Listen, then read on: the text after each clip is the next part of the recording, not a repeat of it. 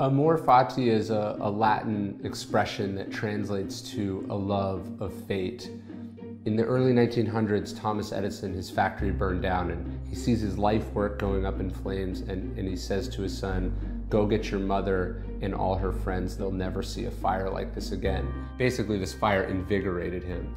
Marcus Aurelius would say, everything you throw in front of a fire is fuel for that fire. So when we face these things that we don't control, things that are outside our control, really our only response is to embrace them and to make the most of them. We have this coin that we made. It's got the Stoic fire on the front. It says Amor Fati, and then on the back it has Nietzsche, not merely to bear what is necessary, but love it.